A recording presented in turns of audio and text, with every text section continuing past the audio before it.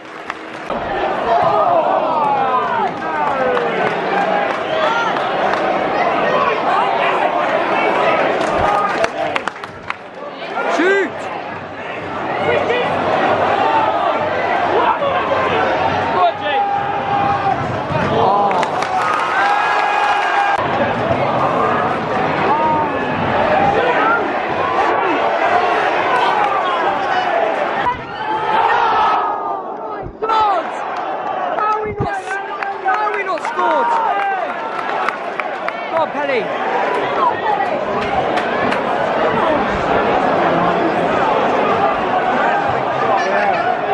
Oh, come on.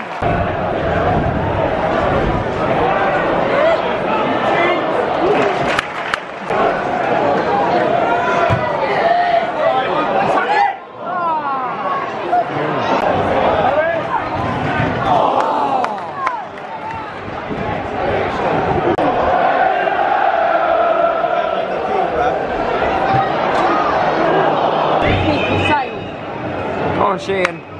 On target at least.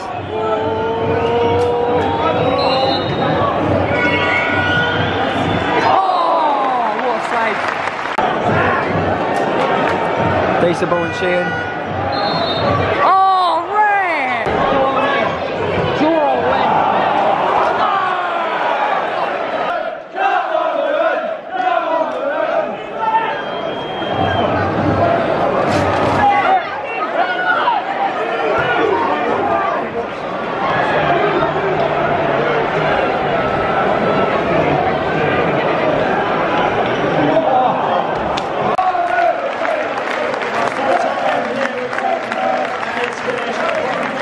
So guys, I'm now back home from the game against Portsmouth. Now, if you're an honest guy about football, and you give honest opinions about that game, I think everyone would say that we deserved something out of that. The amount of chances which we had at goal, and we didn't take them.